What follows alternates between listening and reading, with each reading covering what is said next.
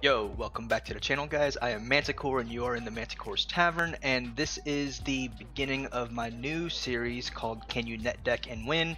Now I do have a couple of videos where I've already pretty much done this, and I've done that with the first place YCS Bogota Chris Lofton's branded Despia deck profile, and I've also done it with PAX branded Despia Adventurer deck. So those weren't included in the new series. However, I have changed the title to those and I have included them in the new playlist, and I am continuing that today with none other than Danny's Ridgeland, Mississippi first place 60 card Eldlich Control deck. And without further ado, let's go ahead and get started. So this is a deck profile by one of our actual players for Pop 1 Podcast. We just recruited him after the win that he had at the regionals. It was a 60 card Eldlich Control deck, and I am demonstrating that here, and it's actually a very good deck if you happen to draw the right cards. Obviously, if you're not drawing the Floodgates, if you're not drawing the recursive Golden Land and Eldlich cards such as Sanguine and stuff like that, then it kind of fails. But I did get an 80% win rate. I am reducing my video or my duel quantity from 10 duels to 5 duels, because I think that 10 duels actually makes the video very lengthy and makes it to where it is too long, and I feel like a lot of people don't want to watch these super long videos. So going with this here, we're going to go ahead and normal summon the Aluber, get the Brain Infusion to our hand, and then we're going to go with Lubellion and use Lubellion's effect to get our Mirror Jade. Although Mirror Jade's not necessarily the scariest card to have on the field, it is definitely a card that has to be dealt with, because during the end phase your opponent has all of his cards destroyed if he does leave the field. So I'm going to go ahead and get my Scarlet Sanguine set. I do have an 1800 Aluber face up on the field, but that's okay. I'm willing to take some attack damage. He goes ahead and actually targets my Sanguine. He knows that was set there, so I don't know what his intentions were specifically. I guess he was just trying to make sure that my recursiveness does not occur, but we do end up pulling the win here, and he does look like he's trying to play some form of Drytron, but it was not Drytron. It was actually like a Dogmatika Drytron type of deck. Not the best thing in my opinion, honestly. So we're going to go ahead and get rid of that, and then he gets the Ecclesia because we do have a fusion monster on the field, so he just special summons it. And now we're going to go ahead and use Lubellion's effect because we sent it for cost for the Mirror Jade, and we're going to get the Brain Infusion to our hand again. Now we do have quite a few choices here in order to secure the win. I think we can OTK here, so we're just going to go ahead and try to bait out the trap trick that he set earlier, and he gets the dimensional barrier, and obviously I'm very positive he's going to call fusion because that's all that really matters here. I'm going to go ahead and activate Nadir Servant and try to clear his board here. Now I do know that that's the dimensional barrier, so the only unknown is this middle one here. That's the only one I'm really worried about because I can OTK without the dimensional barrier being there. He calls fusion, I'm pretty sure here, and we're just going to go ahead and use Eldlich Effect Engrave and just make a board that he can't stop, and we're just going to go ahead and go straight into attack, into the battle phase, attack over his monsters, and there's not really much here. I was afraid of something that could be something like a Drowning Mirror Force or something like that, but it was not. In one of these duels actually where I do go into battle phase, I did remove one of his back rows and it was a Drowning Mirror Force, and so I kind of saved my butt there. Was very happy that I got rid of that. But going into the next one, we got Pot of Extravagance. Typically in this deck, I think that people don't want to stop the Pot of Extravagance, so it's kind of like it's a double whammy for your opponent. Like they don't want you to get the +2, but they want to save their Ash for the branded fusion, so they're trying to save it there. I don't know if that's what they actually had here, but we're gonna go ahead and try to bait it out here, and they don't seem to have it, so we're sure that they don't have the Ash Blossom here, and we're going to go ahead and use the Necroworld Banshee. And this is a really good thing with Lubellion, because when we use Branded Fusion, we can send the Fallen of Albaz and the Necroworld Banshee to be able to get our Lubellion, and then in the same chain link after resolution, trying to activate Lubellion's effect again to get the Mirror Jade, we can banish the Necroworld Banshee and get the Zombie World on the field, and that gives us our control variant of this deck, because when we have the Zombie World, we can activate there can only be one, and the Rivalry of Warlords, which then locks our opponent out of, you know, swarming the field with certain monsters, because then they're locked into zombies.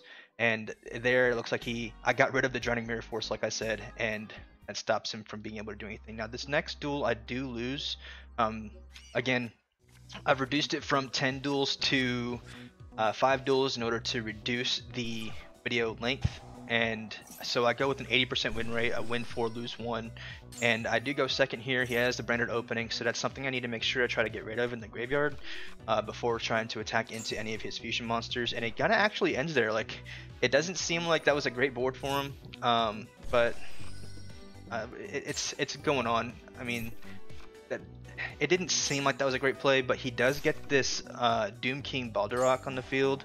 It gets the Mirror Jade on the field, so like it was definitely a board that I could not break because he had so much recursive, so much negation, so much destruction, and I couldn't get rid of it. So as you can see, like, he's just ending with the Uni Zombie and the Mirror Jade, but then on my standby phase, he gets the Doom King back.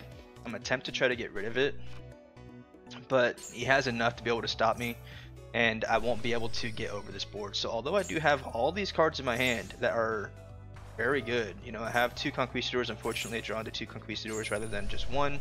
I tried to activate my Ecclesia's effect, but that gets negated, and I try to activate my Albion's effect in the graveyard, but that gets negated, and then he just has, like, then he makes it to where I have no monsters.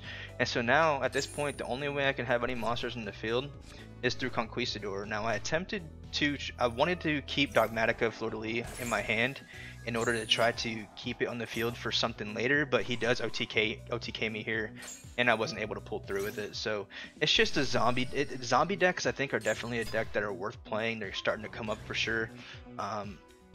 Here I try to save it for his big 3k attack, but he had enough attack on the board regardless to stop me and OTK me. So that's the one loss I had. Obviously, when you're playing these decks at like regionals and things of that nature, you do have the opportunity to sideboard. So I would have been able to sideboard against his zombie swarms and do different things of that nature. Obviously, I did not have the best hand. You know, I didn't have Fallen of Albaz. I didn't have the Scarlet Sanguine just to get an Eldlich on the field, and I didn't have the Eldlich in the graveyard to use his effect to be able to send a card to the graveyard, and then to special summon him with 3500 that can't be destroyed by card effects and things of that nature. So he just had enough to be able to stop me there. And going into this next duel, obviously, again, Mirror Jade is not the best card to end with. You know, it's not too scary. However, it is something that does have to get taken care of, because when he leaves the field, you can just blow up their entire board. It's a Raigeki. And so then here, I go ahead and he normal summons the Gozuki, so I go ahead and activate Mirror Jade's effect to go ahead and get rid of it, because after wasting your normal summon, there's not really much more you can do. The normal summon is like an indication that, hey, this is all I've got, and you go ahead and try to stop that to prevent them from doing anything. For one instance, you know, if they have a Phantom Knight deck and they normal summon a Phantom Knight, a lot of their cards require you to have a level 3 in the field already, such as Psychic Builder, Psychic Tracker, and things of that nature. If you can't keep a level 3 in the field to summon them, get rid of it if they've normal summoned already, and then be done. And then, as you saw here, I used the Scarlet Sanguine to go ahead and add the Golden Land Forever, which is the negation if I control an Eldlich card. So I wanted to go ahead and draw that, put that in my hand to stop my opponent from doing anything, because I don't care if my Eldlich is in the graveyard, because my next turn, if Eldlich is in the graveyard, I can just use his effect to send one from Spell Trap from the field to the grave, special summon him, and then he's a 35 beater with no and that can't be destroyed by card effects. And then here, I was actually kind of scared. I actually kind of thought I was going to lose this, because Cyber Angel Natasha is actually very scary, and he was able to take my Eldlich card, I think twice. So him being able to do that was very, very scary, and I thought that I was actually going to lose it, but I was able to pull through with it. I was able to control his board. I was able to prevent him from being able to perform certain effects, and again, that's basically what the deck is. It's a Eldlich 60 card Eldlich control deck. To be honest, I shouldn't have set these already. I think that I just had so many traps in my hand that I was like, alright, let me go ahead and just set these now. But, you know, it's just good practice to set your cards in main phase 2, which I did not do, but remember, that's just good practice. So I go ahead and get my Eldlich Golden Lord face up on the field with 3500, can't be targeted by card effects. And here is one thing that I thought may have worked, right? So I knew that Natasha was in the graveyard. I knew he was going to attempt to take my Golden Lord.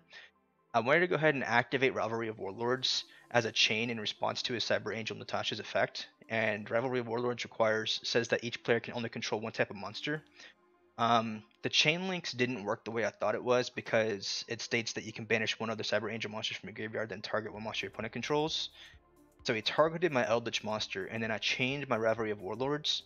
I assumed that he would then, my Rivalry of Warlords would resolve, and then he would special summon this, and if he did, take control of that monster.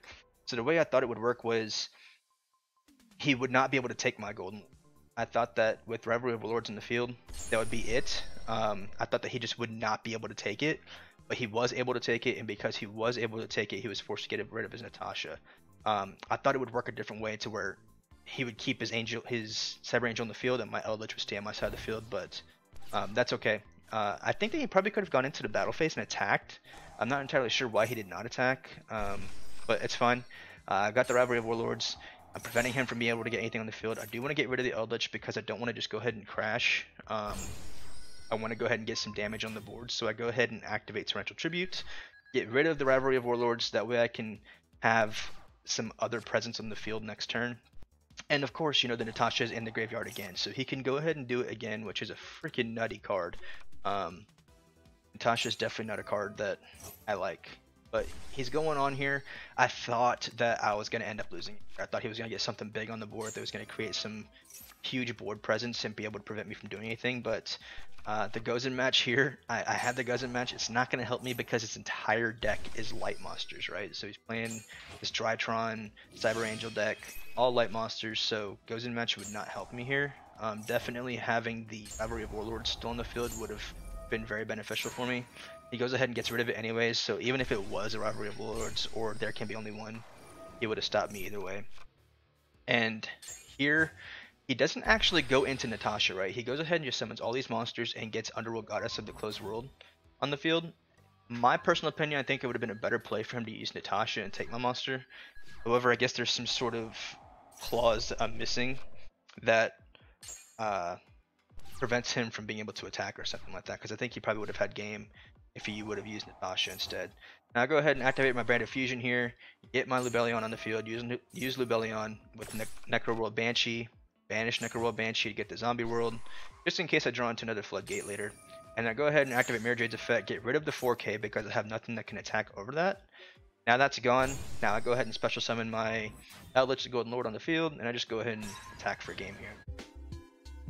So going into the extra deck here, as you guys can see, it is a 60 card main deck and a 15 card extra deck with the side deck. However, because we are playing Omega and we're doing best of ones, we don't ever really go into the side deck. So do remember that as you guys are going through these deck profiles, remember that in the actual TCG we do best of 3 where we do utilize our side decks, which also gives us advantage and requires us to have knowledge based on what our opponents are playing and what is best to draw into to prevent our opponent from winning.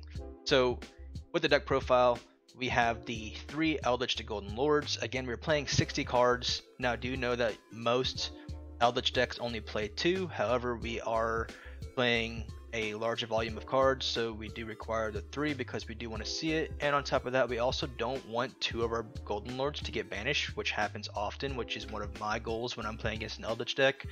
So when you're playing against them, they'll be like, alright, I got rid of 2, he should only have 2, so I'm good to go. But we do in fact play 3, which gives us an advantage because they don't expect it. We have the 3 Cursed Eldlands because this is a searcher to get our recursive golden land cards to go to our graveyard to be able to keep the grind game going.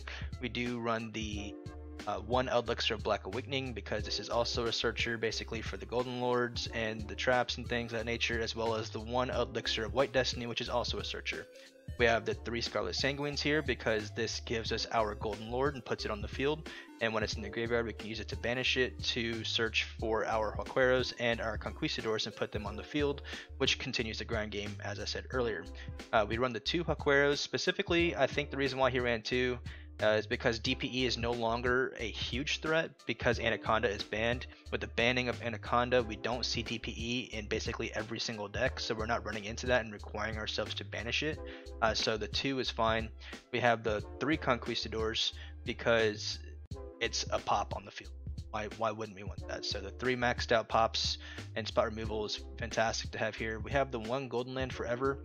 I do know that a lot of Eldlich decks don't play Golden Land Forever. However, it's a perfect option here to search for because if we have the Eldlich on the field and we want to negate something, we can negate it, and it puts the Golden Lord in the graveyard for our next turn to be able to put him on the field with 3,500 with the effect that allows it to not be destroyed by card effects. So why not have it here? We're playing 60 cards, why not throw it in there?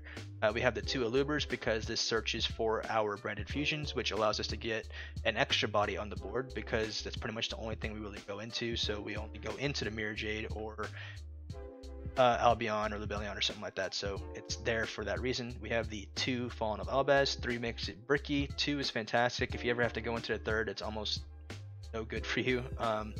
We use the 3 branded fusion here in conjunction with the Fallen of Albaz, as well as a Necroworld Banshee, because we can use the Fallen of Albaz and the Necroworld Banshee to special summon Albion, or not Albion, Libellion, and then in the next chain we use Albion to get our Mirror Jade, but then we can also use the Necroworld Banshee as a chain link too to banish it and put Zombie World on the field, which is part of the reason why we're playing this deck, because we're playing a control variant which allows us to use the Gozen Match, the There Can Be Only One, and the Rivalry of Warlords to prevent our opponents from putting too many monsters in the board. So then there obviously, again, the 1 Zombie World that we use with the Necroworld Banshee.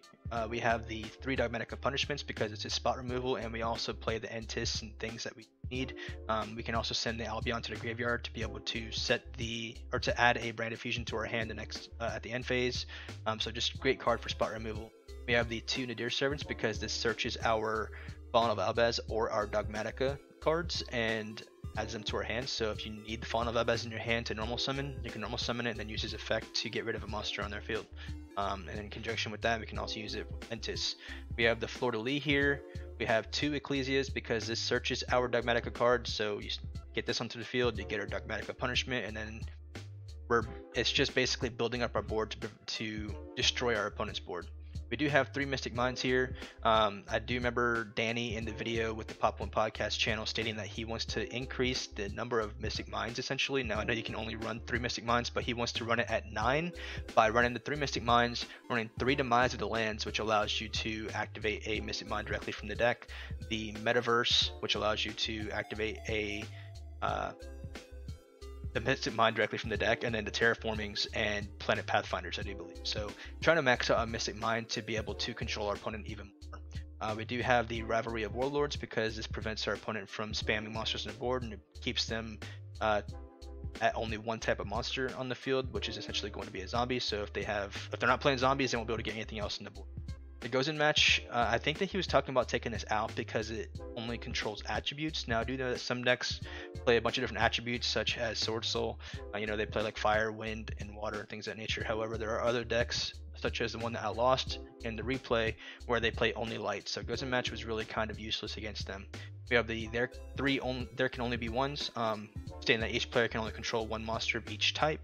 So again, for Sword Souls, they can't put the Moye on the field and then put the token on the field because the token's the same type as that monster. So that's fantastic. Also, we have the 3 skill drains. This card does not deserve to be at 3, but it's there, and while it is at 3, we're going to utilize it to be able to control our opponent even more. We have the 3 Extravagance. Your opponent typically will not Ash the Extravagance. They'll just let you get the +2, which is what we want to see. We want to have draw power, but they typically won't Ash it because they want to save it for the Branded Fusion. If they Ash Branded Fusion, that's fine. We have other cards in our hand to be able to control the deck. We have 3 Super Polys because this is here to be able to get into our Eldlich to Mat Golden Lord. So all we have to have is like Golden Lord on the field, and then if we have Zombie World on the field, if they have a level 5 or higher monster, it turns into a zombie. So you can Super Poly into this if you want to. You can Super Poly into Starving Venom, Fusion Dragon, Mud Dragon, Dragostapelia, just lots of targets to Super Poly with.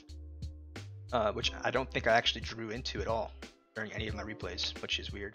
We have the 2 Torrential Tributes because this is a board wipe, and the Ice Dragon's Prison, which is a fantastic card. Devin got 3rd place at Regional. He was also a Pop 1 player, and he stated that this was a fantastic card in his deck, and he utilized it, I think, in every single duel. So fantastic card, obviously works very well. And then the 1 Called By, because Called By is Called By.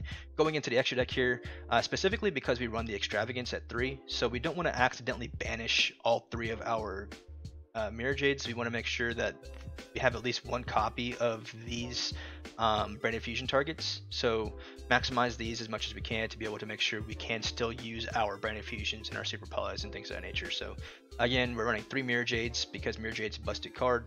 We have the 3 Albions, which allows us to search for Branded Fusion and get other monsters to the field. We have the 2 Lubellions because this gives us our Mirror Jade.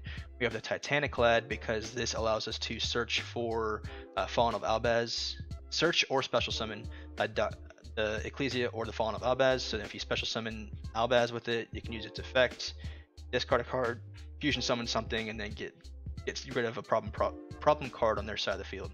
We have the Eldlich the Mad Golden Lord, like I stated earlier. If you have Zombie World on the field, if they have a level 5 or higher and you have a Golden Lord, you can use Super Poly with it. Starving Venom Fusion Dragon here because it's a Super Poly target. A Dragon of the Swamp is a Super Poly target. Entis is here because we will send it off of Dogmatika Punishment or Nadir Servant to destroy a card and use its effect to pop an additional card. We have the Dragostapelia as a Super Poly target as well, and then we also have Omega, and he was talking about taking this out for Link Spider. I don't think we would ever really go against this unless we're playing against a Gamma, but even then, you really only use it for like its end fate or its last effect here, stating that you can what is it? During your opponent's standby phase, you can target 1 banished card. What is it? I don't know. He's talking about taking this out and putting the Link Spider because Link Spider would be useful for him.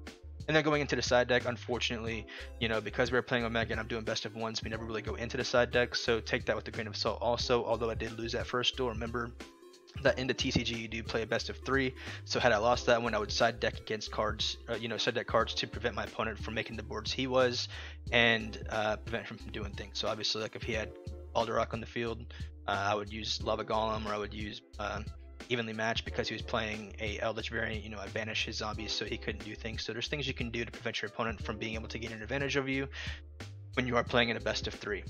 But that's going to be it for the deck profile, guys. Remember to make sure you join the Pop 1 Podcast Hangout Discord server with the link down below. We do a bunch of remote duels almost every single night. We have remote duel tournaments every now and then. We do master duel tournaments. We do giveaways. We talk about anime, toys, art, and all kinds of stuff. A great community full of nerds.